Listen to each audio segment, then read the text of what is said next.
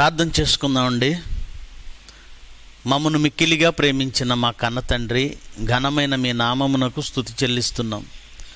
తిరిగి ఈ వారము కూడా మీ పిల్లల ముందుకు వచ్చే భాగ్యం నాకు ఇచ్చారు. మహాజ్ఞాన సంగతులైన మీ వాక్యమందు మా ఆత్మలను ప్రక్షాళన చేసుకొనుటకు, మీరున్న మహాలోకానికి చేరుకొనుటకు వాక్యమును బట్టి ప్రయత్నపడుచుండగా మాకు సహాయం చేయండి. ప్రతి బిడ్డ మనోనేత్రము వెలిగించి వాక్యముతో వారి హృదయములను నింపమని యేసుక్రీస్తు వారి పవిత్రమైన నామమున ఈ ప్రార్థన సమర్పిస్తున్నాము తండ్రి, ఆమెన్. క్రీస్తునందు చేరి వచ్చిన, నెట్ ముందు కూర్చున్న దేవుని పిల్లలైన మీ అందరికీ ప్రభునామమున శుభములు తెలియజేస్తున్నాను. ప్రియులారా, బైబిల్ మెసేజెస్ అనే ఈ ఛానల్ ద్వారా ఈ లాక్డౌన్ సమయంలో ఎన్నో విలువైన సంగతులు మీతో పంచుకునే భాగ్యం ఆ దేవాతి దేవుడు నాకు ఇచ్చాడు. అందును బట్టి మన తండ్రిని స్తుతిస్తూ ఉన్నాను. ఈ గొప్ప పరిచర్యలో నాకు సహకారులుగా నిలుస్తున్న తమ్ముళ్లను మీ ముందుకు తీసుకురావాలని, మీకు పరిచయం చేయాలని నేను ఆశపడుతున్నాను. మొదటిగా రాజు గ్రాఫిక్స్ తమ్ముడు రాజును అభినందిస్తున్నాను. నేను చెప్పిన ప్రతి ప్రసంగానికి ఎడిటింగ్ చేసి బ్యాక్గ్రౌండ్ మార్చి మీ ముందుకు తీసుకురావడంలో తమ్ముడు చాలా సహాయపడుతున్నాడు. ఆ తర్వాత ప్రతి సబ్జెక్టుకు పాంప్లెట్ తయారు చేస్తూ చక్కని డిజైన్తో పాంప్లెట్ సిద్ధపరుస్తున్న తమ్ముడు జీవన్కి నా హృదయపూర్వక ధన్యవాదాలు తెలియజేస్తున్నాను. అదేవిధంగా తమ్ముడు బాబీ అనేక విషయాల్లో తోడుగా ఉండి రికార్డింగ్ విషయంలో శ్రద్ధ తీసుకుంటున్న బాబీకి కూడా హృదయపూర్వకంగా ధన్యవాదాలు తెలియజేస్తున్నాను. ప్రియులారా, మీరంతా క్షేమంగా ఉన్నారు అని, ఉండాలి అని ఆ తండ్రి అయిన దేవుణ్ణి ప్రతినిత్యము ప్రార్థిస్తూ ఉన్నాను. ఇక నేటి దినాన ఒక మంచి అంశాన్ని మీ కళ్ళ ముందుకు తీసుకురావాలని ఆ దేవాతి దేవుని వలన నేను మీ ముందుకు వచ్చాను. కరపత్రము లేదా పాంప్లెట్ ఇప్పటికే వాట్సాప్ ద్వారా, ఫేస్బుక్ ద్వారా, సోషల్ మీడియా ద్వారా మీ ముందుకు చేరింది అని నేను భావిస్తూ ఉన్నాను. ఆ పాంప్లెట్లో ఒక వ్యక్తి ఫ్రస్ట్రేషన్తో గట్టిగా అరుస్తున్నట్లుగా ఒక ఇమేజ్ పెట్టాను. అతను ఎవరిని చూసి అరుస్తున్నాడు అంటే ఒక మెదడు బొమ్మ కనపడుతుంది. ఒక మెదడు, ఆ మెదడు వెనక ఒక స్త్రీమూర్తి కనబడుతుంది. దానిని చూస్తూ గట్టిగా అరుస్తున్నాడు ఫ్రస్ట్రేషన్తో.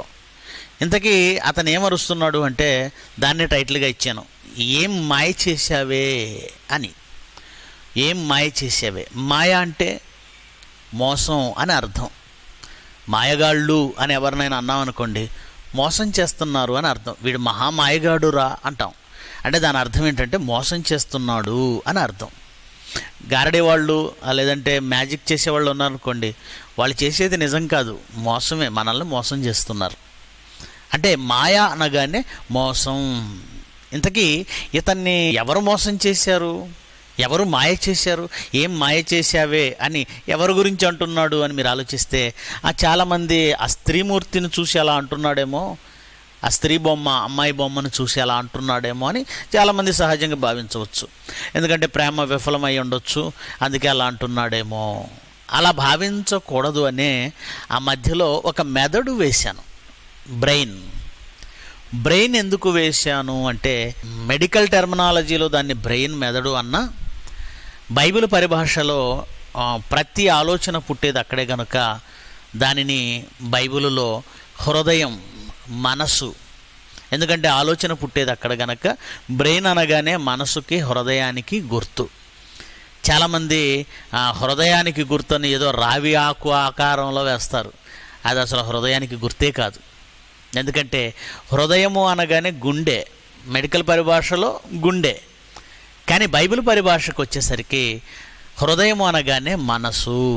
ఇంతకీ ఏం మాయ చేశావే అని అతను అంటున్నది అతని మనస్సు. అంటే ప్రతి మనిషి మనసు ఆ మనిషిని మాయ చేస్తుందా, అంటే మోసం చేస్తుందా? ఇది మనం ఆలోచించవలసిన విషయం. బైబిల్లో దీని గురించి దేవుడు వ్రాయిస్తూ ఇర్మియా గ్రంథము 17వ అధ్యాయము 9వ వచనంలో ఏం వ్రాయబడిందో ఒక్కసారి మీరే చదవండి. హృదయము అనగానే మనసు. హృదయము అన్నిటికంటే మోసకరమైనది, అది ఘోరమైన వ్యాధి గలది అన్నాడు. హృదయము అన్నింటికంటే మోసకరమైనది, అది ఘోరమైన వ్యాధి గలది. ఈ మాట మనం వింటున్నప్పుడు హృదయం అనగానే మనస్సు అని మళ్ళీ జ్ఞాపకం చేస్తున్నాను. మనసు మోసకరమైనదా? మన మనస్సు మోసకరమైనదా అంటే మన మనస్సు ఎవరిని మోసం చేస్తుంది? ఎవరినో బయట వాళ్ళని మోసం చేస్తుంది అనుకుంటే పొరపాటు. నీ మనసు నిన్నే మోసం చేస్తుంది. అది మోసకరమైనది, ఘోరమైన వ్యాధి గలది అన్నాడు. మన మనసు మనల్ని మోసం చేయగలదా? మనల్ని మోసం చేస్తుందా? చాలామంది చాలా డైలాగులు చెప్తుంటారు. నా మనసు నన్ను మోసం చేయదండి, నా కళ్ళు నన్ను మోసం చేయవండి, ఇలాంటి మాటలన్నీ చెబుతూ ఉంటారు. మరి కొంతమంది ఏమంటారు తెలుసా? నా అంతరాత్మ ప్రబోధానుసారం నేను మాట్లాడుతున్నానండి. అంతరాత్మ అంటే అతని మనసు. వాస్తవానికి అంతరాత్మ గురించి అతనికి తెలీదు. అతని మనసులో పుట్టే ఆలోచన, అతని మనసు చెప్పే మాటలు అతను నమ్ముతూ ఉంటాడు. మరి ఒకడు అంటాడు, నేను ఎవరు చెప్పింది నమ్మనండి, నా మనసు ఏది చెప్తుందో, నా మనసుకి ఏది రైట్ అనిపిస్తుందో, నా మనసుకి ఏది కరెక్ట్ అనిపిస్తుందో అదే వింటాను. చూసారా ఎలా ఫిక్స్ అయిపోయాడో? నా మనసు ఏది చెబితే అదే వింటాను అన్నాడు. అంటే ప్రపంచంలో ఏ మనిషిని నమ్మడు, ప్రపంచంలో ఏ వ్యక్తి మాటలు ఇతనికి నమ్మకం కలిగించవు, కానీ ఇతని మనసు చెప్పింది ఇతను నమ్ముతాడట. అందుకే చాలామంది సినిమా పాటలు రాస్తూ, సినిమా కవులు కావచ్చు, లేదంటే పల్లెలలో పాడేటువంటి గ్రామాల్లో పాడేటువంటి పాటలు కావచ్చు, జానపద గీతాలు అంటారు. వాటిలో మనసు గురించి ఎన్ని పాటలు ఉన్నాయండి? మనసు గురించి ఎన్ని పాటలు వ్రాశారో మనకు తెలుసు. మనస తుళ్ళి పడకే అని ఒకడంటాడు, మనసు మాట వినదని ఇంకొకడు అంటాడు. ఇలాంటి మాటలు ఎన్నో కూడా పాటలలో వాళ్ళు చొప్పించారు మనసు గురించి. అంటే ప్రతి మనిషి తన మనస్సును నమ్ముతున్నాడు అన్నది పచ్చి నిజం. అయితే ఈ మనసు ఎలాంటిదో, దీని గురించిన వివరణ, ఇది మనల్ని ఎంత మోసం చేస్తుందో ఈరోజు సబ్జెక్ట్లో మీరు పూర్తిగా వినాలి. ఎందుకంటే మనమంతా క్రైస్తవులం, పరలోకం వెళ్ళాలన్న ఒక లక్ష్యంతో మనం పనిచేస్తున్నాం. ఎవడో అబద్ధ బోధలు చేసిన వాడు మనల్ని మోసం చేస్తాడు అని అబద్ధ బోధలు చేసేవాని వైపు మన దృష్టి పెట్టాం. అఫ్కోర్స్ బైబిల్ ఓపెన్ యూనివర్సిటీకి వచ్చిన మనలో, బైబిల్ ఓపెన్ యూనివర్సిటీకి రాని వాళ్ళు, ఈ సత్యం తెలియని వాళ్ళు అబద్ధ బోధలలో మోసగాళ్ళ చేతిలో మోసపోతున్నారు, బోధకుల చేతిలో. మరి మనం అబద్ధ బోధకుల చేతిలో మోసపోవటం లేదు, అబద్ధ బోధను విడిచి వచ్చాం, సత్యంలోనికి వచ్చాం. అయితే సత్యంలోనికి వచ్చిన మనం ఇక మోసపోయే అవకాశమే లేదు అనుకుంటే పొరపాటు. ఒక వ్యక్తి మనల్ని మోసం చేయకపోవచ్చు, సహోదరుడు మోసం చేయలేకపోవచ్చు, అబద్ధ బోధకుడు మోసం చేయలేకపోవచ్చు, కానీ నువ్వు పరలోకం వెళ్లకుండా నిన్ను అడ్డుకోవడానికి మరొక ఆయుధం అపవాది చేతిలో ఉంది. అదే నీ మనస్సు. యోబు గారు రాసినటువంటి మాటను చదువుదాం. యోబు గ్రంథము 7వ అధ్యాయము 17వ వచనం. మనుష్యుడు ఏ పాటివాడు, అతనిని నీవు ఘనపరచనేలా, అతని మీద నీవు మనస్సు నిలుపనేలా. ఈ మాటను చాలా జాగ్రత్తగా వినాలి ప్రియులరా. చాలామందికి మనస్సు అంటే ఏంటో అవగాహన లేదండి. కొంతమంది మనస్సు అంటే శరీరానికి సంబంధించినదే అని చెప్పడం నేను విన్నాను. మనస్సు అనేది శరీరానికి సంబంధించింది మాత్రమే అని చాలామంది అనుకుంటున్నారు. మనసు శరీరానికి ఉంటుంది అనుకుంటున్నారు. ఇప్పుడు మనం ఆలోచన చేయబోతున్నాం, మనసు శరీరానికి ఉంటుందా, ఆత్మకు ఉంటుందా? ఆత్మకు చెందినదా, శరీరానికి చెందినదా అని మనం ఆలోచిస్తే యోబు గ్రంథము 7వ అధ్యాయము 17వ వచనంలో దేవుడు రాయించిన మాటను మనం చదివితే, మనుష్యుడే పాటివాడు, అతనిని గణపరచనేలా, అతని మీద నీవు మనస్సు నిలుపనేలా. ఎవరు? భక్తుడు దేవుణ్ణి అడుగుతున్నాడు, నాయన మనిషే పాటివాడు, అతని మీద నీకు మనసేంటి నాయన, అతని మీద మనసేంటి, నీ మనసు అతని మీద నిలిపావు అంటున్నాడు. అంటే ఇక్కడ మనం జాగ్రత్తగా ఆలోచిస్తే దేవునికి కూడా మనసు ఉంది. మనం చాలామంది ఏమని భావిస్తామంటే మనకు మాత్రమే మనసు ఉంది, మనల్ని చేసిన దేవుడికి మనసు లేదు. ఎందుకంటే మనకు తీవ్రమైన కష్టం, తీరని కన్నీళ్ళు, తీరని బాధలు కలిగినప్పుడు ఏం మాట్లాడతామండి? చాలామంది ఏం మాట్లాడతారు? మనసు లేని దేవుడు, దేవుడు మనసు లేనివాడు, దేవుడు రాయి, దేవుడు రప్ప, దేవుడు కట్టె, దేవుడు చెట్టు, దేవుడు మొద్దు, ఎవరు చెప్పారండి? దేవుడు రాయా, దేవుడు రప్ప, మనసు లేని ముద్ద, మనసు లేని చెట్టు ఆయన? మనిషికి మనసిచ్చాడు అంటే ఆయనకు కూడా మనసుంది. మనసు లేని దేవుడు మనకు మనసు ఇవ్వడండి. ఆయనకు మనసుంది కనుకనే మనకు మనసిచ్చాడు. అంటే దేవునికి మనస్సుంది, దేవునికి మనస్సుంది అని ఎన్నో వచనాలను బైబిల్లో మనం చూడగలం. అదే యోబు గ్రంథం 23వ అధ్యాయము 13వ వచనాన్ని కూడా మీరు చూడగలిగితే, అయితే ఆయన ఏక మనస్సు గలవాడు. ఆయన మనసు ఎలా ఉందట? ఆయనకు మనస్సుంది. ఆ మనసు ఎలా ఉంది? ఏక మనస్సు. అంటే మనలాగా ఇప్పుడు ఒక మాట, అప్పుడు ఒక మాట, ఇప్పుడు ఒక ఆలోచన, అప్పుడు ఒక ఆలోచన, చంచలమైనది కాదు, ఒకేలా ఉంటుంది, ఎప్పటికీ స్థిరంగా ఉంటుంది. ఏక మనస్సు అన్నాడు దాన్ని. అలాగే 34:14 కూడా చూడండి. అదే యోబు గ్రంథం 34వ అధ్యాయము 14వ వచనం, ఆయన తన మనస్సు తన మీదనే ఉంచుకొనిన ఎడల, తన మనస్సు. ప్రియులరా, దేవునికి కూడా మనస్సు ఉంది అన్న ఈ మాటను మీరు మనసులో పెట్టుకుంటే, దేవుడెవరు? ఆత్మ. దేవుడెవరు? ఆత్మ. మనలాంటి శరీరము కాదు ఆయనది. అంటే ఆత్మ అయిన దేవునికి మనసుందా? అంటే ఆత్మకు మనసుందా? అవును, ఆత్మకు మనసుంది. ఆత్మకు మనసు ఉంటుంది. మనస్సు అంటే శరీరానికి చెందింది మాత్రమే అనుకోకండి. మనస్సు అనేది ఆత్మకు ఉంది. ప్రియులరా, ఆలోచన ఆత్మలో పుడుతుంది. ఆ ఆలోచన ఆత్మకు చెందినదై ఉంటుంది. దానిని మనస్సు అనేది ప్రతిక్షేపిస్తుంది. ఒక ఎగ్జాంపుల్ చెప్తాను మీకు. మరి మనస్సు అనేది శరీరానికి చెందిందా, ఆత్మకు చెందిందా అంటే, బైబిలులోనే అపోస్తులైన పౌలు రోమా పట్టణానికి ఉత్తరం రాస్తూ రోమా పత్రిక 8వ అధ్యాయము 5వ వచనంలో ఏమంటున్నాడు ఒకసారి చూడండి. శరీరానుసారులు శరీర విషయముల మీద మనసుంతురు, ఆత్మానుసారులు ఆత్మ విషయమైన ఆత్మ సంబంధమైన విషయముల మీద మనసుంచుదురు. శరీరానుసారమైన మనస్సు మరణం, ఆత్మానుసారమైన మనస్సు జీవం అన్నాడు. ఇక్కడ శరీరానుసారమైన మనస్సు, ఆత్మానుసారమైన మనస్సు, రెండు విధాలుగా మనకు మనసు కనబడుతుంది. అదేమిటంటే శరీరానుసారమైన అంటే శరీరమును అనుసరించే మనసు, ఆత్మను అనుసరించే మనస్సు అన్నాడు. మనసు ఒక్కటే సమండి. మనిషికి రెండు రకాల మనసులు ఉంటాయండి. శరీరానికి ఒక మనసు, ఆత్మకు ఒక మనసు అనకండి. మనసు ఒక్కటే, మనసు ఒక్కటే. అయితే ఆ మనసే శరీరాన్ని అనుసరించిందా, అది శరీరానుసారమైన మనసు అవుతుంది. ఆ మనసే ఆత్మను అనుసరించిందా, అది ఆత్మానుసారమైన మనస్సు అవుతుంది. మనస్సు శరీరాన్ని అనుసరించడం ఏమిటి, మరి ఆత్మను అనుసరించడం ఏమిటి? ఇది కూడా మనం ఆలోచించాలి. ఆ పై మాటలోనే మీరు చదువుకున్న మాటలోనే శరీరానుసారులు శరీర సంబంధమైన విషయముల మీద మనసుంతురు అంటే, శరీర సంబంధమైన విషయముల మీదకు మనసు మళ్ళితే అది శరీరానుసారమైన మనస్సు. మళ్ళీ చెప్తున్నారు, శరీర సంబంధమైన వాటి మీదకి మనస్సు మళ్ళితే, మన మనస్సు మళ్ళితే మనది శరీరానుసారమైన మనస్సు. అలా కాకుండా ఆత్మ సంబంధమైన విషయముల మీద మనసుంతురు అన్నాడు. అంటే ఆత్మ సంబంధమైన విషయములతో నిండినది కానీ, లేదా ఆత్మ సంబంధమైన విషయములపై మనస్సు పెడితే ఆత్మానుసారమైన మనస్సు. అంటే మనసు ఒక్కటే, దేనిని అనుసరిస్తే దాని సంబంధమైనదిగా మారుతుంది. దీనికి ఒక ఎగ్జాంపుల్ చెప్పమంటారా? టగ్ ఆఫ్ వార్ అనేటువంటి గేమ్ మీ అందరికీ తెలుసు. ఇటువైపు కొంతమంది, అటువైపు కొంతమంది ఉండి తాడును లాగేస్తూ ఉంటారు. ఆ తాడుకు మధ్యలో ఒక పాయింట్ ఉంటుంది. ఎటువైపు బలంగా లాగితే తాడు అటువైపు వెళ్ళిపోతుంది, ఆ పాయింట్ జరిగి అవతలకు వెళుతుంది. అప్పుడు వీళ్ళు గెలిచినట్టు. లేదు, ఇటువైపు బలం ఉందనుకోండి, ఈ పాయింట్ దాటేసి తాడు ఇటువైపు వెళుతుంది, అప్పుడు వీళ్ళు గెలిచినట్టు.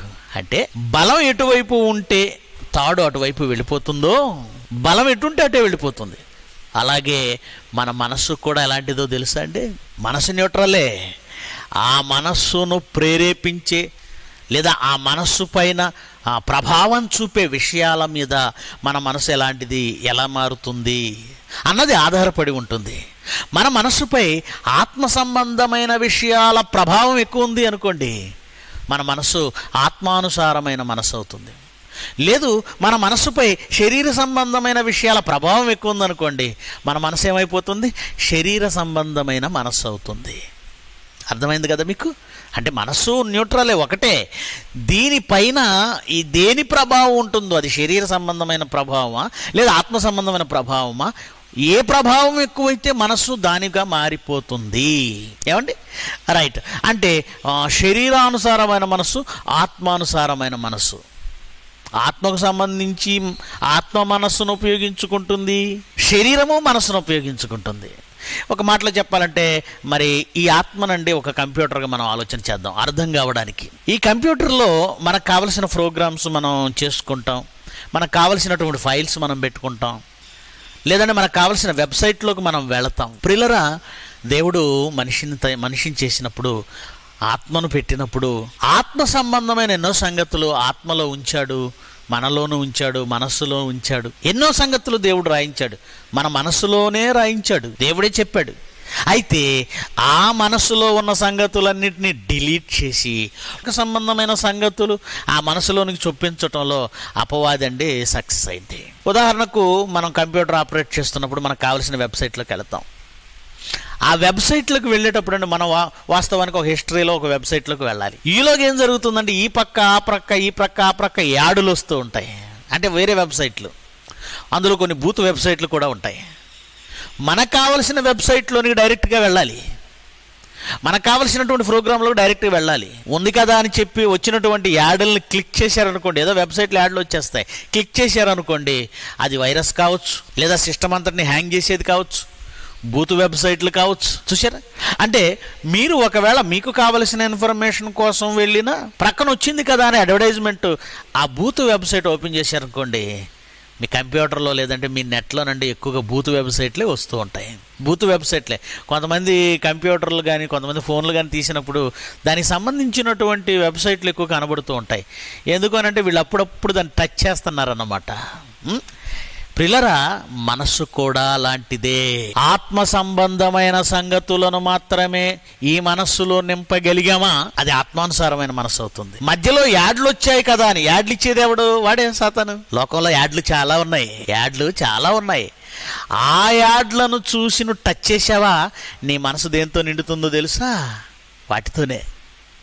అందుకే యోబు గారు ఏమంటున్నారో ఒకసారి యోబు గ్రంథంలోనికి వెళ్ళి మనం ఆలోచించగలిగితే 31వ అధ్యాయం యోబు గ్రంథము 7వ వచనాన్ని చదువుదాం. న్యాయమైన త్రాసులో ఆయన నన్ను తూచునుగాక. యోబు గ్రంథము 7వ వచనం, న్యాయమైన త్రాసులో ఆయన నన్ను తూచునుగాక. నేను త్రోవ విడిచి నడిచిన ఎడల నా మనస్సు నా కన్నులను అనుసరించి నడిచిన ఎడలా, నా మనస్సు నా కన్నులను అనుసరించి సంచరించిన ఎడల. జాగ్రత్తగా వినాలి యోబు గారు మాట్లాడుతున్న మాట.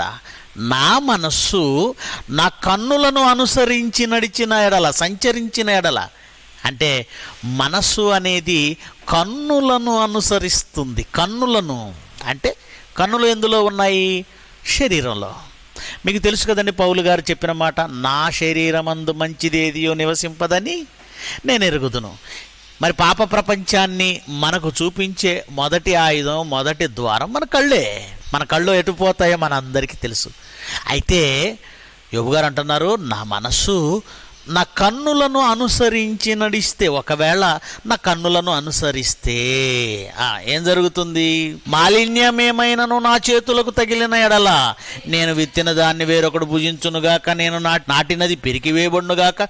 నా హృదయమున పరస్త్రీని మోహించిన ఎడల, నా పొరుగు అనే ద్వారమున నేను పొంచి ఉన్న ఎడల నా భార్య వేరొకని తిరుగలి విసురునుగాక.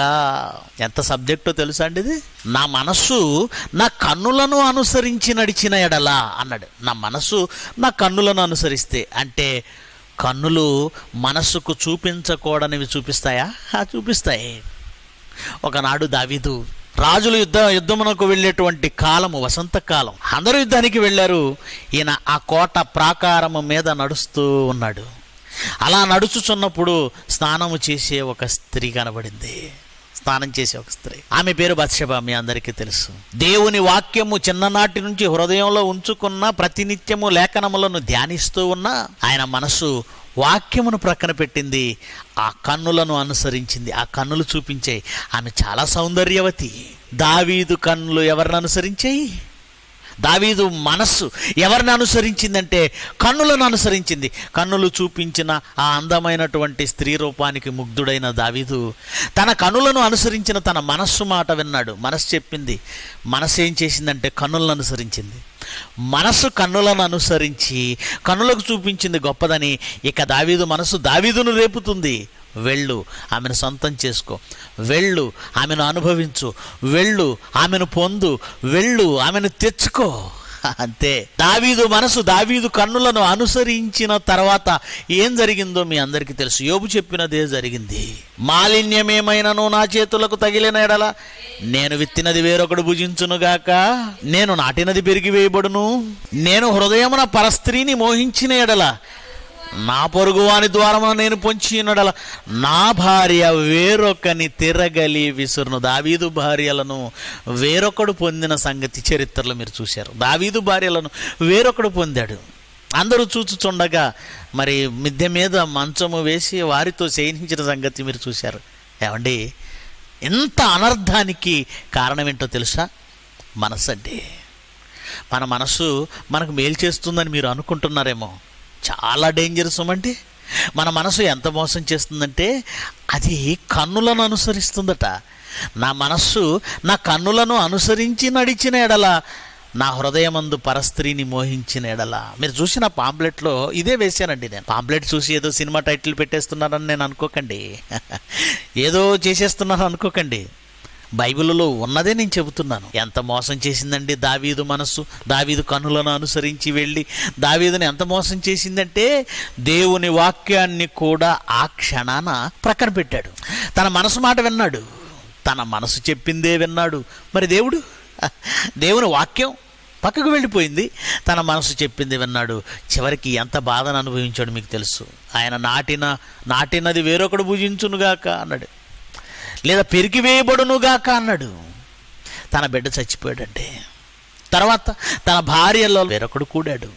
ప్రియులరా, మీరు మోసపోతున్నారా? ఈరోజు యవ్వనంలో ఉన్నటువంటి బిడ్డలను చూడండి. యవ్వన బిడ్డల్ని ఎవరి మాట వినరండి.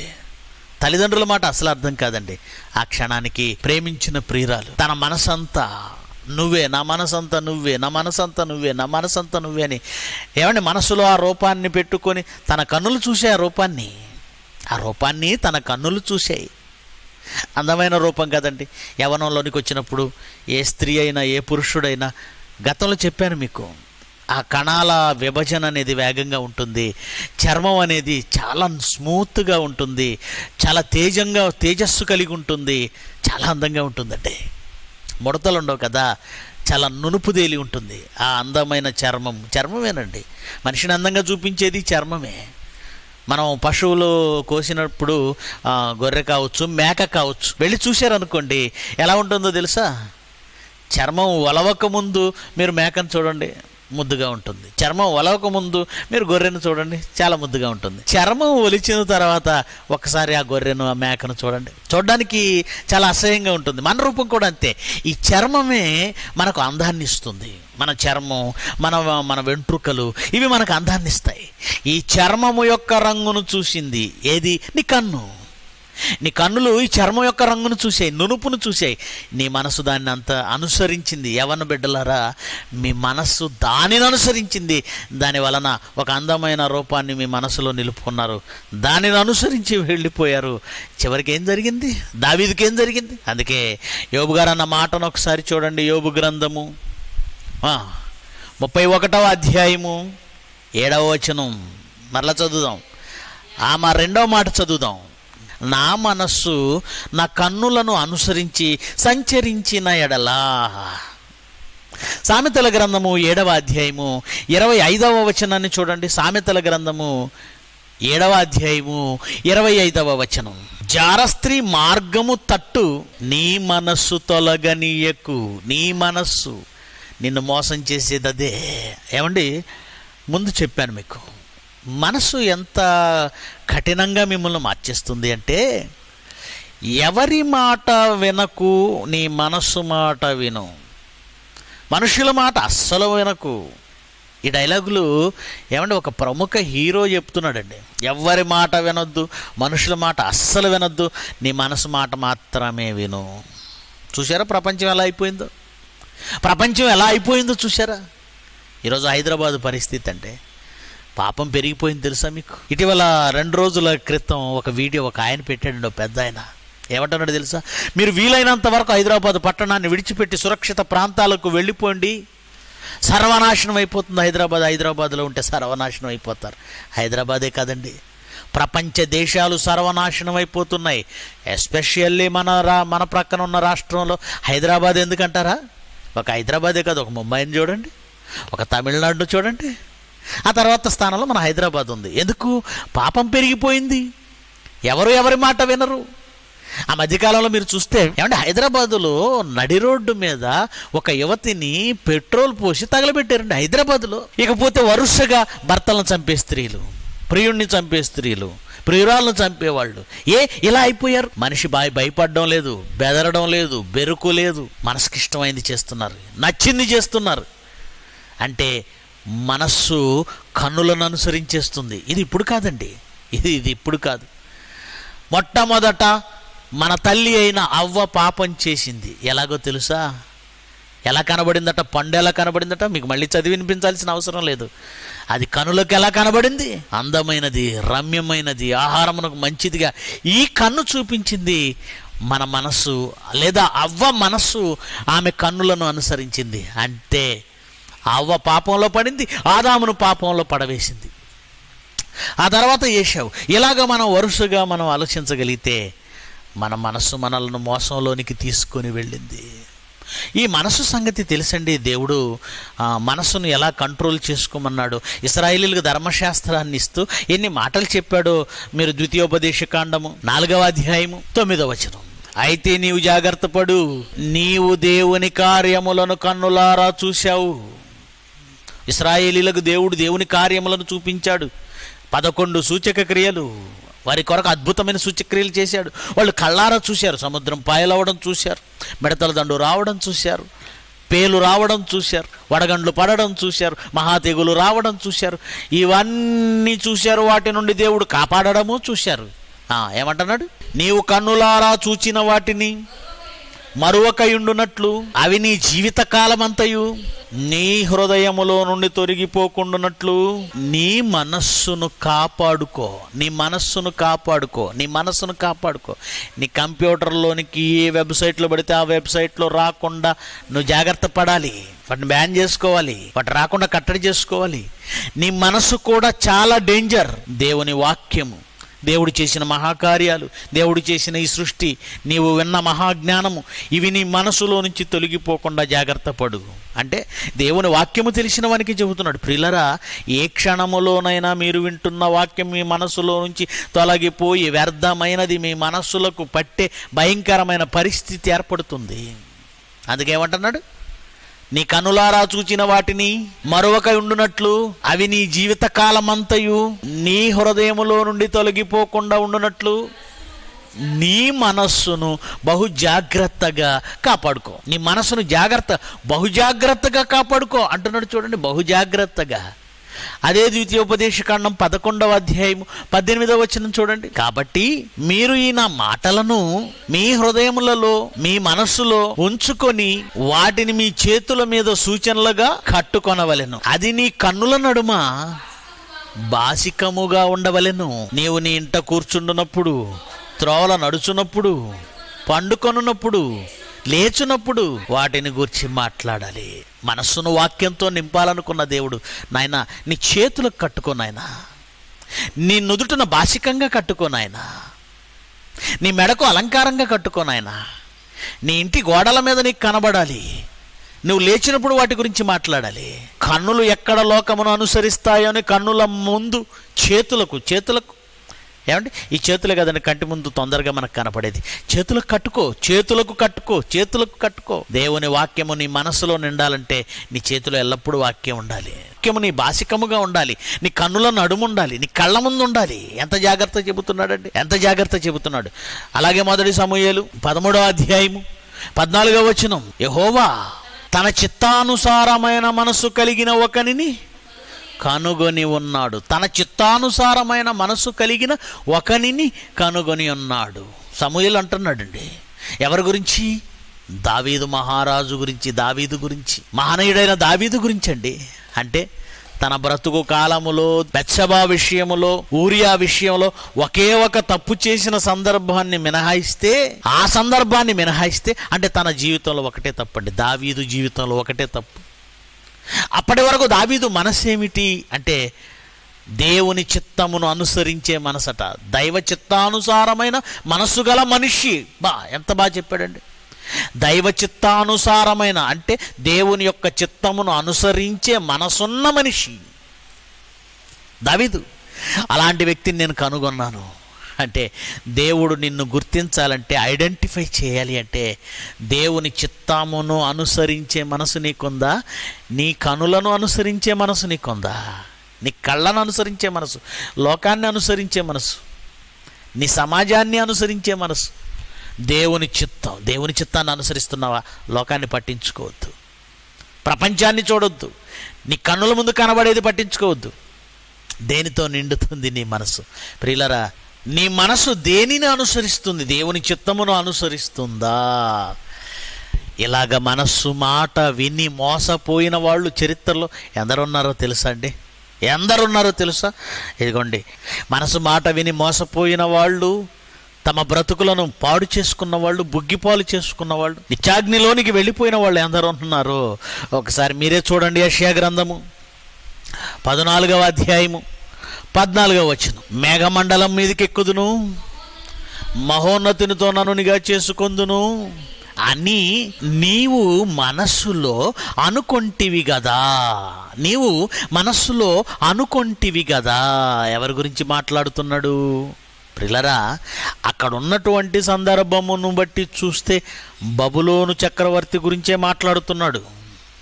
ఆ మాట బబులోను చక్రవర్తి గురించి మాట్లాడుతున్నాడు. కానీ బబులోను చక్రవర్తి గురించి మాట్లాడుతూ ఇది అపవాది యొక్క క్యారెక్టర్ అని చెప్పడానికి అపవాదిని గురించి కూడా ప్రస్తావించాడు. తెలుసా మీకు ఆ సంగతి? చాలామందికి వాక్యము వివరించే కోణాలు తెలియదండి. మనిషి గురించి చెబుతూనే ఆ మనిషి వెనకున్న అపవాది గురించి చెప్పిన సందర్భాలు చాలా ఉన్నాయి. అది చాలామందికి అర్థం కాక యెషయా గ్రంథం 14వ అధ్యాయములో సుందరరావు గారు అండి సాతాను గురించి అన్నాడండి, కానీ ఇక్కడండి బబులోను చక్రవర్తి గురించి అండి. బబులోను చక్రవర్తి గురించే, కానీ ఆ క్యారెక్టర్ ఎవరిది? ఆ క్యారెక్టర్ ఎవరిది? సాతానా నా వెనకకు పొమ్ము అంటాడు పేతురుని. ఎవరు? యేసుక్రీస్తు. సాతానా నా వెనకకు పొమ్మంటే ఆ సందర్భంలో సాతాను ఉందా? పేతురుని అన్నాడు కదండి, సాతాను అనలేదు కదండి. అనకండి. పేతురును ప్రేరేపించింది సాతానే గనక సాతానా నా వెనకకి పో అన్నాడు. పేతురు నడిపిస్తున్నది ఆ క్షణాన నీకు మరణం దూరం అవ్వాలి, నీకు అలా జరగకూడదు, నువ్వు చెప్పింది జరగకూడదని పేతురు ప్రభు చేయి పట్టుకొని వెనక్కి లాగుతుంటే సాతానా నా వెనకకు పొమ్ము, నీవు నాకు అభ్యంతర కారణమై ఉన్నావు అంటే పేతురు చేసిన తప్పే అది, కానీ దాని వెనక సాతాను ఉంది. ఇది నీకు అర్థమైతే యెషయా గ్రంథం 14వ అధ్యాయంలో కనబడుతున్న ఈ సందర్భం, అక్కడున్న సందర్భంలో బబులోను చక్రవర్తి అయినా దాని వెనక సాతాను ఉంది గనుక సాతాను క్యారెక్టర్ను కూడా చెబుతున్నాడు. ఏమంటున్నాడు? 14వ వచనం, మేఘమండలం మీదకి ఎక్కుదును, మహోన్నతినితో నన్ను సమానముగా చేసుకొందును.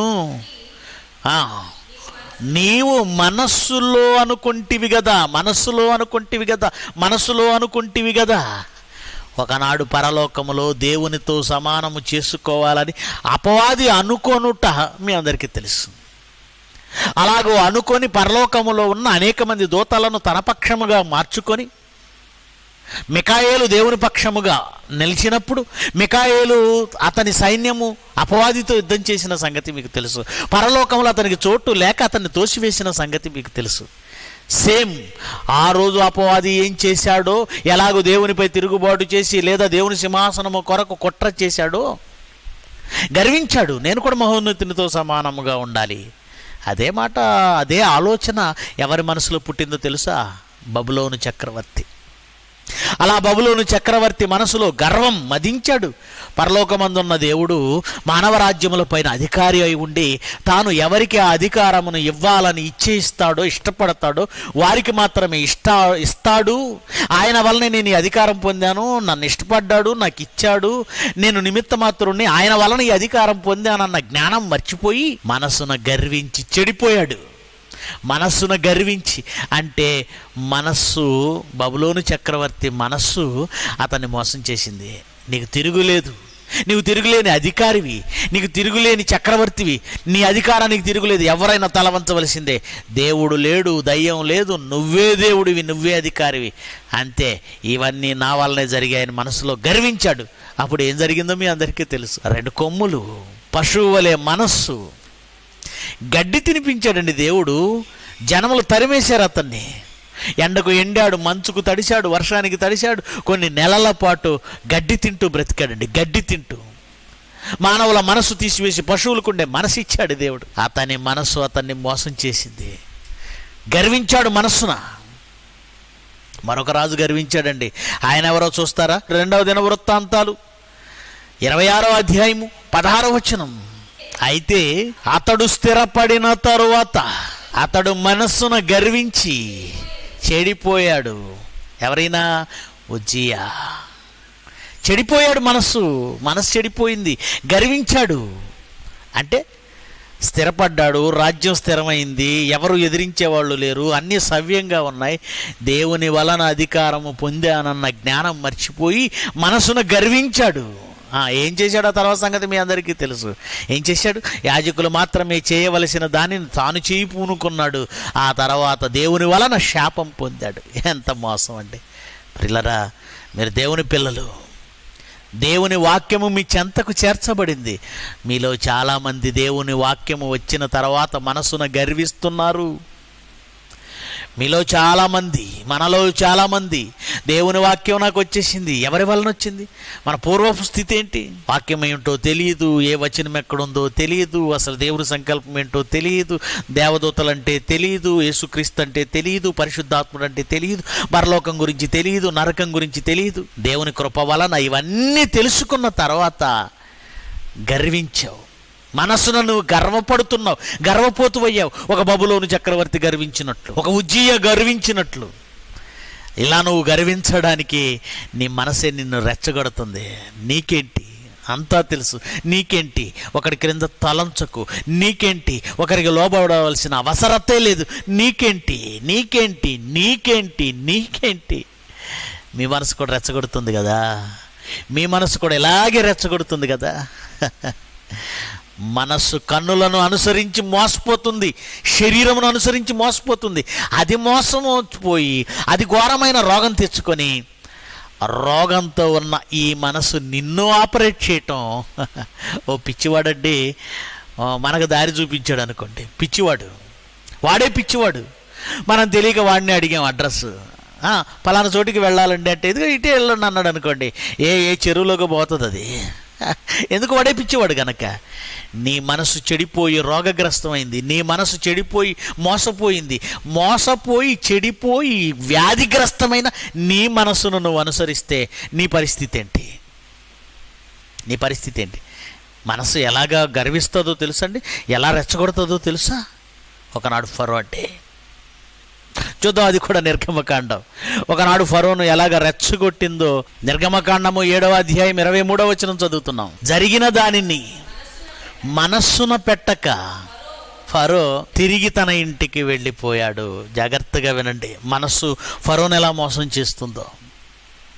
మోషే అహరోనులు ఫరో ముందు నిలబడి దేవుని పిల్లలను, ఇశ్రాయేలీలను దేవుని కొరకు, దేవుని ఆరాధన కొరకు పంపించమన్నారు. దేవుడెవరు, యెహోవా ఎవరు నాకు తెలియదు అన్నాడు. అప్పుడు మోషే ఏం చేశాడు మీ అందరికీ తెలుసు. తన చేతిలో ఉన్న కర్రను కింద పడేశాడు. పామైపోయింది. అది చూసి మొదట భయపడ్డాడు, అమ్మో దేవుడని శక్తి ఉందేమో అని. వెంటనే ప్రక్కనున్నటువంటి శకులగాండ్రు, గారడీ వాళ్ళు కూడా తమ కర్రలను కింద పడేసి వాళ్ళు పాములు చేశారు. అంతే, మనసు మోసం చేస్తుంది. చూడు, ఇదిగో మోషే చేసినట్లుగానే నీ శకునగాండ్రు, మాయగాళ్ళు కూడా చేస్తున్నారు కదా, నీ గారడీ వాళ్ళు కూడా చేశారు కదా, అది కూడా గారడీ, నువ్వు మనసులో పెట్టుకోకు, నువ్వేం ఆలోచించకు అని మనసు రెచ్చగొడుతుంది. ఆ తర్వాత నీళ్లను రక్తంగా మార్చాడు. శకునగాళ్ళు కూడా అలాగే చేసేసారు, గారడీ వాళ్ళు కూడా అలాగే చేశారు. ఎప్పుడైతే మోషే చేసినది కూడా సేమ్ గారడీ వాళ్ళు చేశారో వెంటనే ఫరో మనసు మారిపోయిందండి. ఫరో మనసు మారిపోయింది. ఇవేమి జరిగిందేమి మనసులో పెట్టుకోకుండా వదిలేసి వెళ్ళిపోయాడండి. అంటే మనసు ఎలా మోసం చేసిందో మీరు ఆలోచించండి. జరిగినదంతా ఒక మాయా. ఇదిగో గారడే వాళ్ళు కూడా చేశారు కదా, ఇది దేవుని శక్తి ఏమీ కాదు. పోని ఆ తర్వాత మరలా వచ్చారండి. ఎన్ని సూచక్రియలు చేశారండి? పేలను పుట్టించారు, వడగండ్లను పుట్టించారు, కప్పలను రప్పించారు, ఈగలను రప్పించారు, మిడతలను రప్పించారు, చీకటిని రప్పించారు. జరిగిన ప్రతిసారి ఏమండి, వెళ్ళిపోండి, మీరు వెళ్ళిపోండి, మీరు వెళ్ళిపోండి, తీసుకెళ్ళిపోండి అంటాడు. మీరు చదివారు కదా నిర్గమకాండాన్ని, మీరు తీసుకెళ్ళిపోండి అంటాడు. ఇంటికి వెళ్ళగానే మనసు కఠినం అయిపోతుంది. ఎందుకు పోనివ్వాలి, ఎందుకు పోనివ్వాలి, ఎందుకు పోనివ్వాలి? మరలా వస్తాడు, మీరు నా ఎదుటి నుంచి వెళ్ళిపోండి, మీరు బానిసలను తీసుకువెళ్ళడానికి వీల్లేదు. చివరికి తొలి సంతానము హతమైన తర్వాత కానీ అతను వాళ్ళని విడిచిపెట్టలేదండి. తర్వాత ఏం జరిగింది తెలుసా? విడిచిపెట్టాడు, వెళుతున్నారు, ఎర్ర సముద్రం వరకు సాగిపోయారు, అక్కడికి చేరుకున్నారు. ఈలోగా అతని బుర్ర అతన్ని తోల్చడం ప్రారంభించింది. ఎందుకు వదిలేసావు? ఏంటి వాళ్ళు చేసిందానికి భయపడ్డావా? ఏంటి వాళ్ళ దేవుడికి భయపడ్డావా? నువ్వెవరు? మహాచక్రవర్తివి, నువ్వు భయపడ్డవేంటి అని ఆ దేవుణ్ణి, ఆ శక్తిని కూడా నువ్వు ఎదిరించగలవు, బయలుదేరు, తీసుకురా అని ఎవరో చెప్పిన మాటలను చెవిలో పెట్టుకొని, మనసును పెట్టుకొని, ఆ మనసు రెచ్చగొట్టింది, మోసం చేసింది. వెళ్ళాడండి, మరలా వెనక్కి వెళ్ళాడు, మరలా వాళ్ళని తరుముకుంటూ వెనక వెంటబడ్డాడు. చివరికి ఏం జరిగిందో తెలుసా? దేవుని శక్తిని కూడా నువ్వు ఎదిరించగలవు, ఆ దేవుణ్ణి కూడా నువ్వు ఎదిరించగలిగిన గొప్పవాడవని తన మనసు చెప్పిన దానికి మోసపోయాడు. వెళ్ళాడు, తన వాళ్ళందరినీ పోగొట్టుకున్నాడు. తన సైన్యం అంతా సముద్రంలో మునిగిపోయింది. తన వాళ్ళందరినీ పోగొట్టుకున్నాడు. కొడుకును పోగొట్టుకున్నాడు, తన వాళ్ళను పోగొట్టుకున్నాడు, సర్వాన్ని పోగొట్టుకున్నాడు. చివరికి తన ప్రాణమే పోయింది. అంటే ఎన్ని జరిగినా నీ మనసు కఠినమవుతుందా? ఎన్ని జరిగినా నీ మనసు ఫరో మనసు వలె రాయిలా మారిపోతుందా? నీ మనసు నిన్ను మోసం చేస్తుంది, నీ మనసు నిన్ను మోసం చేస్తుంది. జాగ్రత్త. ఒకడు ప్రేమ పేరుతో మోసపోతున్నాడు. మనసులో కళ్ళ ముందు కనబడినటువంటి రూపాన్ని చూసి మోసపోతున్నాడు. ఒకడు కనిపించేటువంటి లోకాన్ని చూసి మోసపోతున్నాడు. ఒకడు కనిపించే అధికారాలను చూసి మోసపోతున్నాడు. ప్రతి వాని మనసు శరీర సంబంధమైన వాటిని అనుసరిస్తూ దేవుని వాక్యాన్ని ధిక్కరించి ప్రతి వాని మనసు అతన్ని మోసం చేస్తూ వెళ్ళిపోతుంది. అందుకే ఒక అవ్వను చూడండి, మనసు మాట వింది, సర్వనాశనం అయిపోయింది. ఒక ఫరోను చూడండి, మనసు మాట విన్నాడు, సర్వనాశనం అయిపోయాడు. ఒక బబులోను చక్రవర్తిని చూడండి, మనసును గర్వించాడు, సర్వనాశనం అయిపోయాడు. ఒక ఉజ్జయాను చూడండి, మనసును గర్వించాడు, చెడిపోయాడు. గనుక ఇప్పుడు మీరు జాగ్రత్తగా ఆలోచించాలి. ఏం చేయాలి? ఈ ప్రపంచాన్ని ఒక్కసారి ఆలోచించండి. ప్రతివాడు తన మనస్సును అనుసరించి మాత్రమే నడుస్తున్నాడు. వారి మనస్సు శరీరమును అనుసరించి నడుస్తుంది. అందుకే రోమపత్రికలో ఏమన్నాడో మరొకసారి చదవండి. ఒకవేళ నీ మనస్సు శరీరమును అనుసరించి నడిస్తే ఏమవుతుందో చెప్పాడు. రోమపత్రిక 8వ అధ్యాయము 5వ వచనం. శరీరానుసారులు శరీర విషయముల మీద మనసు ఉంచుతారు, ఆత్మానుసారులు ఆత్మ విషయముల మీద మనసు ఉంచుతారు. శరీరానుసారమైన మనసు మరణం, శరీరానుసారమైన మనస్సు మరణం. ఏ మరణం? ఈ మట్టిలో ఈ గోతిలోనికి పోయే మరణం గురించి మాట్లాడడం లేదంటే, రెండవ మరణం అగ్నిగంధకములతో నిండిన మరణం. శరీరానుసారమైన మనస్సు అగ్నిగంధకములతో నిండిన ఆ రెండవ మరణంలోనికి మిమ్మును తోసివేస్తుంది. శరీరానుసారులైన ప్రతివాడు అక్కడికి వెళ్ళిపోవలసిందే. మీరు చావవలసిన వారై ఉందురు అన్నాడు చూడండి. మీరు శరీరమును అనుసరించిన వారైన ఎడల మీరు చావవలసిన వారై ఉంటారు, చావవలసిన వారై ఉంటారు, చస్తారు మీరు శరీరాన్ని అనుసరిస్తే. ప్రియులారా, మనసు స్థానం ఎక్కడ? మీ మెదడులో ఆలోచనలు పుడతాయే, దాని స్థానం అక్కడే. కానీ ఆ మెదడును, ఆ మనస్సును, ఆ హృదయాన్ని ఆపరేట్ చేస్తుంది నీ ఆత్మనా, నీ శరీరమా? నీ ఆత్మనా, నీ శరీరమా? అందుకే ఏమన్నాడు? నా మనస్సు నా కన్నులను అనుసరించిన ఎడలా. కొందరి మనసు కన్నులను అనుసరిస్తుంది, కొందరి మనసు వాళ్ళ నాలుకను అనుసరిస్తుంది, కొందరి మనసు వాళ్ళ దేహంలో సుఖాలను అనుసరిస్తుంది, కొందరి మనసు. నీ దేహాన్ని అనుసరించి శరీరం అనుసరించి వెళుతున్నావా? చావవలసిన వారై ఉంటారు మీరు, చావవలసిన వారు. ఇశ్రాయేలీలు కూడా అండి, యూదులు కూడా శరీర సంబంధమైన ధర్మశాస్త్రమును అనుసరిస్తూ శరీర సంబంధమైనది, మేము మా శరీరంలో సున్నతి ఉంది మాకు, మేము అబ్రహాము సంతానం, మేము యూదులం, ఇలా శరీర సంబంధమైన మనస్సుతో ఉప్పొంగి చచ్చారండి. మరి మనం వాళ్ళ మనసు వాళ్ళని అలాగూ ప్రేరేపిస్తే, అలా మోసం చేస్తే, శరీర సంబంధమైన మనస్సు, మన శరీరం మన శరీరం అని అనుస్తుంది. ఏమంటున్నాడు? నా మనస్సు నా కన్నులను అనుసరించిన ఎడల చావాలి కదా. అందుకే ఒక అద్భుతమైన మాట సామెతల గ్రంథంలో దేవుడు వ్రాయించాడండి. ఒక అద్భుతమైన మాట. సామెతల గ్రంథము 15వ అధ్యాయము 14వ వచనం.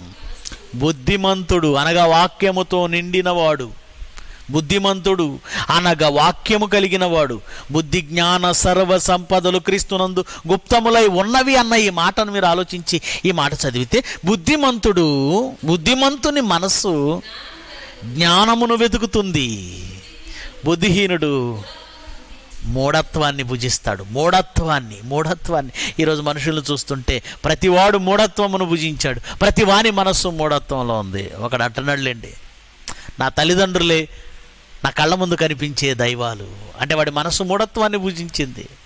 ఒకడు అంటున్నాడులేండి, నేను ప్రారంభము నుంచి వెళుతున్నటువంటి చర్చి, నేను అక్కడికే వెళతాను, ఎన్ని చెప్పినా మారను. మూఢత్వము భుజించాడు.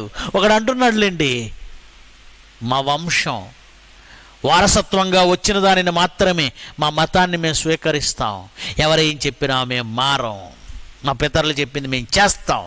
వాడు మూఢత్వాన్ని భుజించాడు. ఒకడు కులం అంటాడు.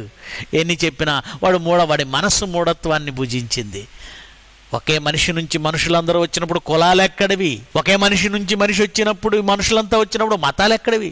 కానీ వాళ్ళ మనస్సులు మూఢత్వాన్ని భుజించాయి, మూఢత్వాన్ని. అందుకే హెస్కేలు గ్రంథము 38వ అధ్యాయము 10వ వచనం. ప్రభువు అయిన యెహోవా సెలవిచ్చున్నదేమనగా, ఆ కాలమందు మీ మనస్సుల్లో అభిప్రాయములు పుట్టును. అభిప్రాయం, ఇది నా అభిప్రాయం అంటావు. మరి దేవుని అభిప్రాయానికి చోట్లేదా? చోటివ్వవు. తల్లిదండ్రుల అభిప్రాయాలకు చోటివ్వవు, దేవుని అభిప్రాయానికి చోటివ్వవు, పెద్దల అభిప్రాయానికి చోటివ్వవు. నీ మనసు చెప్పింది వింటావు. అందుకేనండి ఒక వారం నుంచి ఒక న్యూస్ ట్రోల్ అవుతుందండి, ఫేస్బుక్లో కానీ వాట్సాప్లో కానీ న్యూస్ ఛానల్స్లో కానీ. గుంటూరుకు చెందిన ఓ అమ్మాయి, చదవడానికి ఇంజనీరింగ్ విద్యార్థి. ఆ శరీరమును అనుసరించిన నీ మనసు తల్లిదండ్రులు చెప్పే మంచి మాటలు, పెద్దలు చెప్పే మంచి మాటలు, దేవుడు చెప్పిన జ్ఞానము మనసును పెట్టని ఆమె కేవలము తన వయస్సుకు సంబంధించినటువంటి ఆలోచనలతో మనస్సును నింపుకొని ప్రేమించింది. కానీ చివరికి ఏం చేశారు? ఆమెను అనుభవించి నగ్నముగా ఆమెను చిత్రీకరించి, వీడియోలు చిత్రించి, ఫోటోలు చిత్రించి పోర్ను వీడియోల సైట్లో పెట్టేశారటండి. ఎంత మోసపోయింది! తన మనసు మాట వింది ఆమె. తన మనసు చెప్పింది. ఏం చెప్పింది? మనుషులు చెప్పే మాయమాటలు, ఎదుటివాడు చెప్పే మాయమాటలు నమ్మేస్తుంది నీ మనసు. ఎంత మోసం అండి! నిజంగా ప్రేమించాడా? ప్రేమిస్తే ఏమండి ఆ కూల్ డ్రింక్స్లో మత్తుమందు కలిపి ఇలాగే చేస్తాడా? ఒకరి దగ్గర మోసపోయింది, మళ్ళా రెండో వాడి దగ్గర మళ్ళీ మోసపోయింది.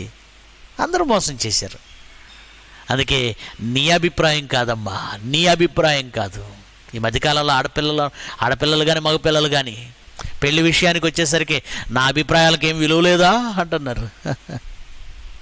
నా అభిప్రాయాన్ని చెబుతానంటున్నారు, నా అభిప్రాయం అంటున్నారు. ఈ అభిప్రాయాలన్నీ ఎక్కడ పుడతాయట? చదవండి, ఎక్కడ అంటున్నాడు? మీ మనస్సులో.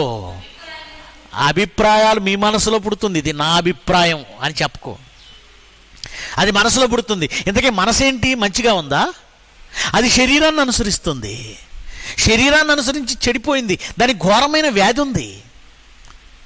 ఘోరమైన వ్యాధి, మోసకరమైన నీ హృదయము, నీ మనస్సు అభిప్రాయాలను పుట్టిస్తుందట. మనస్సులో అభిప్రాయాలు పుడతాయి. ఆ అభిప్రాయాలు నువ్వు అనుసరిస్తావా? అందుకేనండి ఈ ప్రపంచం బాగుపడాలంటే సంఘ సంస్కర్తలకు తెలియదండి దీని గురించి. మనసు ఘోరమైన వ్యాధి కలదని ఎంతమందికి తెలుసండి? మనసులోనే చెడు ఆలోచన పుడుతుందని ఎంతమందికి తెలుసండి? మనసే మనుషులను మోసం చేస్తుందని ఎంతమందికి తెలుసండి? నేరం జరిగిన తర్వాత చట్టాలు అరెస్ట్ చేస్తాయి, నేరం జరిగిన తర్వాత న్యాయస్థానాలు న్యాయాన్ని అప్లై చేస్తాయి, నేరం జరిగిన తర్వాత. కానీ మనసులో పుట్టే నేరాన్ని, అభిప్రాయాలను అడ్డుకట్ట వేయగలిగింది ఎవరు? అందుకే మానవ జాతి ప్రక్షాళన కావాలంటే, ఈ ప్రపంచం బాగుపడాలంటే, జరుగుతున్న ఈ ఘోరాలు ఆగాలంటే ఆపరేషన్ ఎక్కడ జరగాలో తెలుసా? దేవుడే చెబుతున్నాడు ఎక్కడ జరగాలో. చూడండి ఎక్కడ జరగాలో. సామెతలు 16వ అధ్యాయము 32. పరాక్రమశాలి. ఎవరు పరాక్రమశాలి? కోడి రామ్మూర్తి? మైక్ టైసన్, ఏమండి మైక్ టైసనా, లేదంటే హోలీ ఫీల్డా, లేదంటే ఎవరు వాళ్ళు కాదండి. లోకంలో పరాక్రమశాలని ఒకవేళ వీళ్ళు పిలువబడితే ఆ పరాక్రమశాలి కంటే దీర్ఘశాంతము గలవాడు శ్రేష్ఠుడు. పట్టణమును పట్టుకొను వానికంటే తన మనస్సును స్వాధీనపరుచుకొనివాడు శ్రేష్ఠుడు. ఒక అలెగ్జాండర్ ది గ్రేట్ అని ప్రపంచం అంది. ఎలా అండి గ్రేట్? చిన్న వయసులో 23 ఏళ్ల వయసులో తన శరీరమును అనుసరించిన తన మనస్సును బట్టి ఇతను వెళ్ళిపోయి రక్తపాతం సృష్టించాడు. ప్రపంచ దేశాలపై దండెత్తాడు. అతని మనసులో పుట్టిన కోరిక, అతని మనస్సు మాట విన్నాడు. అతని మనసు మాట విన్నాడు. ఏమంది? ఈ ప్రపంచమంతటిని నువ్వు ఏలాలి, వెళ్ళు, యుద్ధం చేయి, ఆక్రమించు, ప్రపంచ చక్రవర్తిగా. 23 ఏళ్ల వయసులో అలెగ్జాండర్ ది గ్రేట్ అని ప్రపంచం అంది. అతని మనసు అతనికి ఏమని ప్రబోధించిందో తెలుసండి? ఆత్మ ప్రబోధం అంటారు చూసారా? నా ఆత్మ ప్రబోధానుసారం నేను బయలుదేరానండి అని ఆ రోజు గుండె మీద చేసుకొని అలెగ్జాండర్ చెప్పుండొచ్చు. అది ఆత్మ ప్రబోధం కాదు నాయన. ఆత్మ ఏమని ప్రబోధిస్తుందో తెలుసా? కంట్రోల్. ఏది నీది కాదు. నువ్వు ఈ లోకంలోనికి ఏమీ తేలేదు, ఏమీ తీసుకొని పోలేవు. అన్న వస్త్రాలు కలిగి తృప్తిగా ఉండు, దేవుని పని చేయి, దేవుని కోసం బ్రతుకు. ఇది ఆత్మ ప్రబోధం. ఆ రోజు అలెగ్జాండర్కి ఆత్మ ప్రబోధం చేయలేదు, అతని మనస్సు ప్రబోధం చేసింది. ఏమని? ప్రపంచాన్ని జయించు, దండెత్తు, ప్రపంచ రాజ్యాలన్నీ నీ గుప్పెట మీద ఉంటే ప్రపంచాన్ని నువ్వే ఏలతావు. 23 ఏళ్ల వయసులో ఎన్ని లక్షల మంది సైన్యాన్ని తీసుకొని ఎంత ఖర్చు పెట్టి తన జీవితాన్ని ఫణంగా పెట్టి యుద్ధాలు చేసి కొన్ని లక్షల మందిని చంపి రక్తపాతం సృష్టించి చివరికి అతను ఏం సాధించాడు? చిన్న దోమ కుట్టి జ్వరం రావడంతో చచ్చిపోయాడు. అతని మనసు అతను ఏం చేసింది? మోసం చేసింది. నా బ్రతుకన్నాళ్ళు, నా ఊపిరి, నా జీవం ఏ పాటిది, ఇంతలో కనబడి అంతలో మాయమైపోయే ఆవిరి లాంటిది. ఈ జీవితంలో ఏదో ఉన్నటువంటి రాజ్యాన్ని పరిపాలించి ఆ ప్రజలకు మేలు చేసి దేవుని కోసం బ్రతకాలి, ఈ ఆలోచన వాడి మనసులో లేదండి. వాడి మనసు మోసం చేసింది. నువ్వే చక్రవర్తివి అంది. ఏది మరి? కొన్ని లక్షల మంది చనిపోయినా చివరికి అతను దక్కించుకున్నాడా? తాను అనుకున్నది సింహాసనం దక్కించుకున్నాడా? అధికారం దక్కించుకున్నాడా? అంటే ఇవేవి చూడకుండానే కన్నుమూశాడు. ఈరోజు ఇలాగే ప్రపంచ మనుషులండి కోట్లు కోట్లు కోట్లు కోట్లు సంపాదిస్తున్నారు. వాళ్ళ మనసు వాళ్ళను మోసం చేస్తుంది. ఆత్మ ప్రబోధం కాదది. మనసు ప్రబోధించిన మాట విన్నారు, మోసపోయారు, చివరికి మట్టిలో కలిసిపోయారు. అందుకేమన్నాడు? పట్టణమును పట్టుకొని వాని కంటే, అలెగ్జాండర్ కంటే, నెపోలియన్ కంటే, బబులోను చక్రవర్తి కంటే, రోమా చక్రవర్తుల కంటే, బ్రిటిష్ అంపైరిజం కంటే తన మనస్సును స్వాధీనపరుచుకొనువాడు శ్రేష్ఠుడు. నీ మనసు ఎగిరిగిరి పడుతుంది నాయన.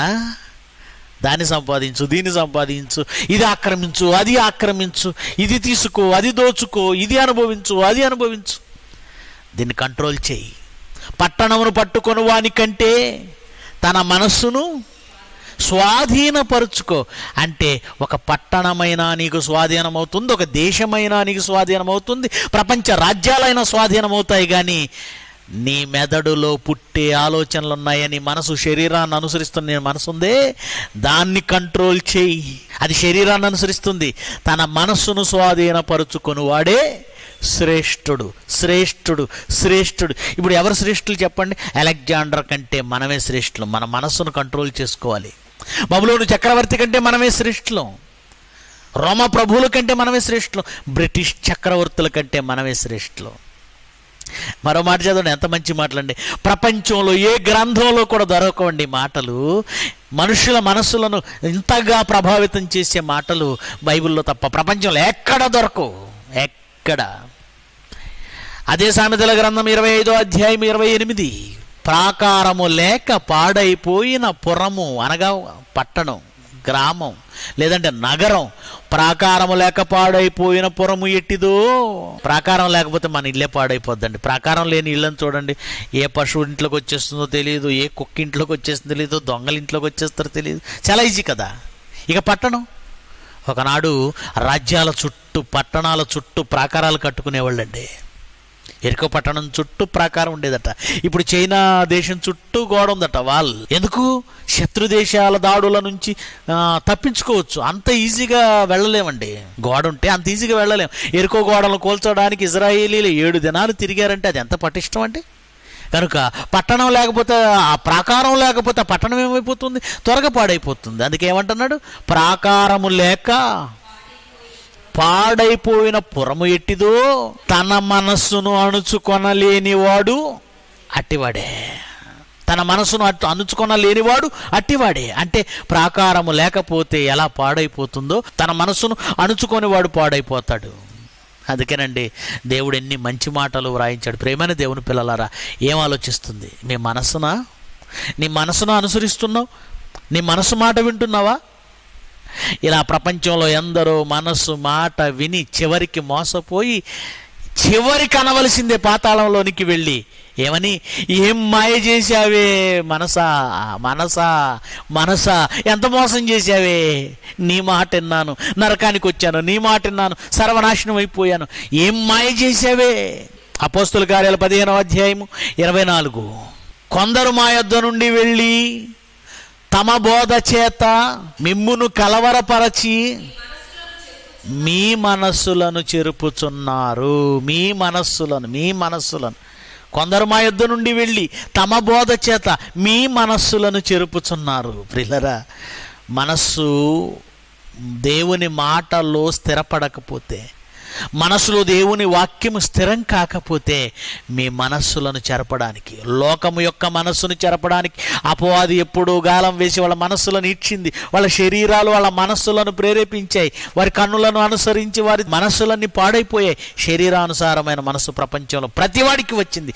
అయితే దేవుని వాక్యము నేర్చుకున్న మీ మనస్సులను ఈరోజు కొందరు చెరపడానికి సిద్ధపడ్డారు. వాళ్ళెవరట?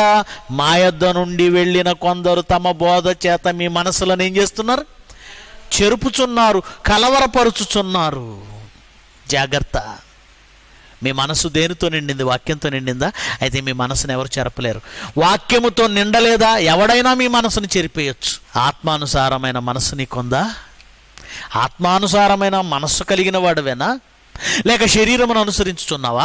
లేక దేవుని వాక్యమును మనస్సును నింపని వాడివా? అయితే నీ మనస్సును ఎవరైనా చెరిపేస్తారు. మలాకీ గ్రంథం 2వ అధ్యాయం 16వ వచనం. మలాకీ గ్రంథము 2వ అధ్యాయము 16వ వచనం. భార్యను పరిత్యజించుట నాకు అసహ్యమైన క్రియయని ఇశ్రాయేలీల దేవుడైన యెహోవా సెలవిచ్చుచున్నాడు. మరియు ఒకడు తన వస్త్రములను బలాత్కారముతో నింపుట నాకు అసహ్యమని సైన్యములకు అధిపతియగు యెహోవా సెలవిచ్చుచున్నాడు. ఒకడు తన భార్యను పరిత్యజించకూడదు, అది దేవుడికి అసహ్యం.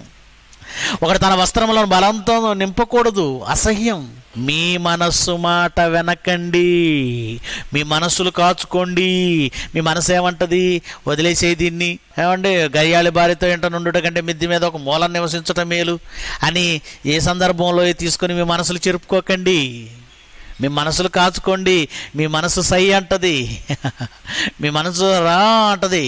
దేవునికి అసహ్యం.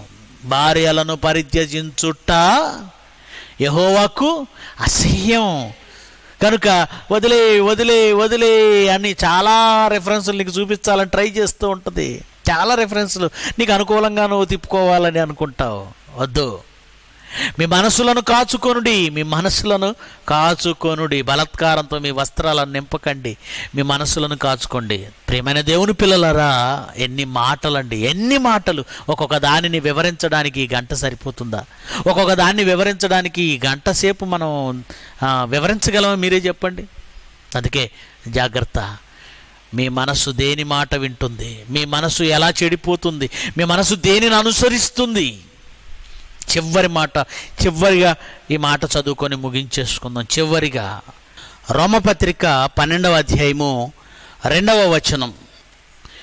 మీరు ఈ లోక మర్యాదను అనుసరింపక ఉత్తమమును అనుకూలమును సంపూర్ణమైన ఉన్న దేవుని చిత్తమేదో పరీక్షించి తెలుసుకొనున్నట్లు మీ మనస్సు మారి నూతన మగుట వలన రూపాంతరము పొందుడి.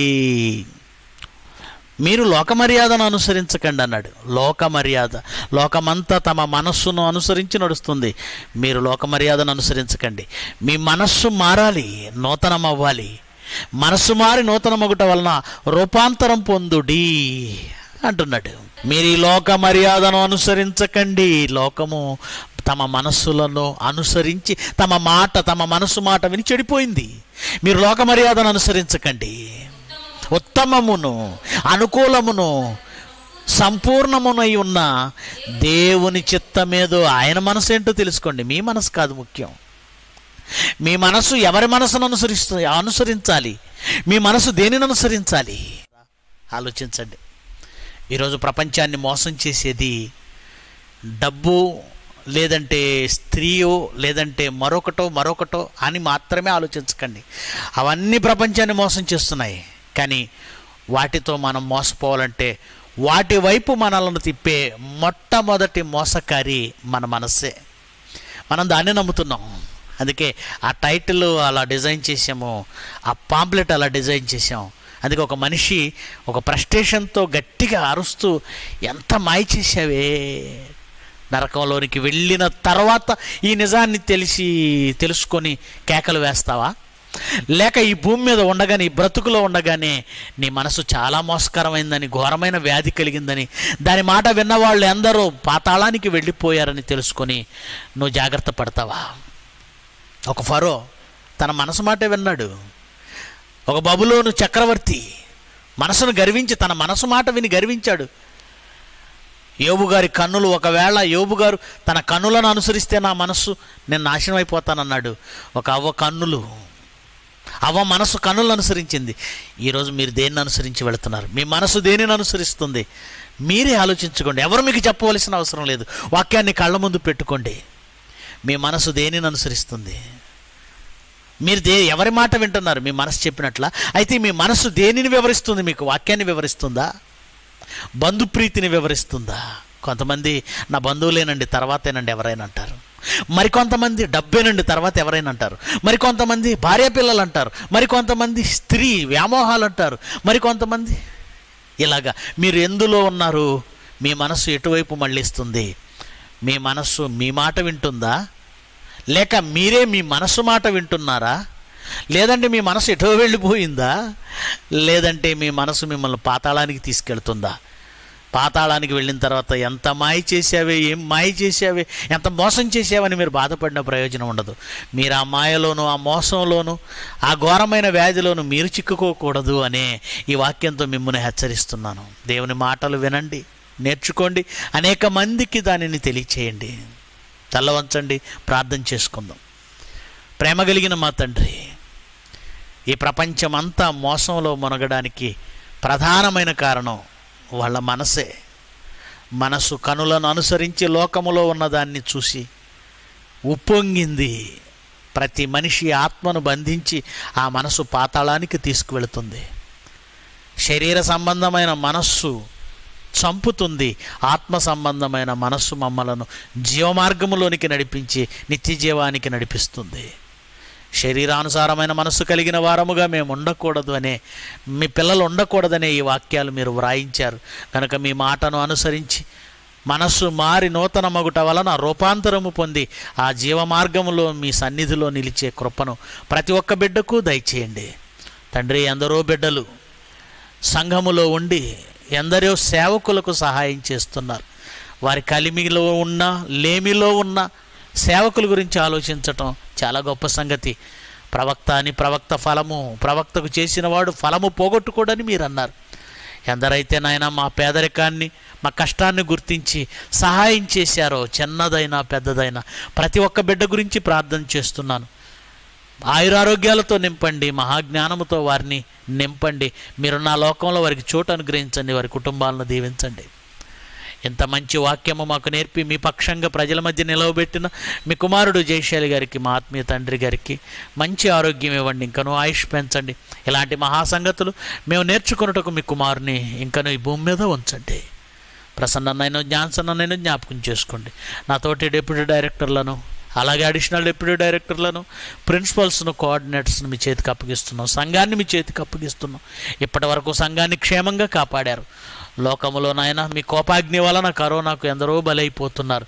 మీ లెక్క ఎంతవరకు ఉందో మాకు తెలియదు, కానీ మీ కోపాగ్నిని తగ్గించుకొని మళ్ళించుకోమని వేడుకుంటున్నాం. మనవి మాత్రము చేస్తున్నాం, కానీ మీ చిత్తమే నెరవేర్చుకోమని నాయన మీకు మీ సన్నిధిలో మొరపెడుతున్నాం. ఈ మాటలు వింటున్న ప్రతి ఒక్కరు తమ హృదయములను మార్చుకొని మీ వైపు త్రిప్పుకొని ఆ మహాలోకాన్ని స్వతంత్రించుకునే భాగ్యం ఇమ్మని యేసుక్రీస్తు వారి శ్రేష్టమైన నామమున ఈ ప్రార్థన సమర్పిస్తున్నాము తండ్రి. ఆమెన్. మీ అందరికీ వందనాలు.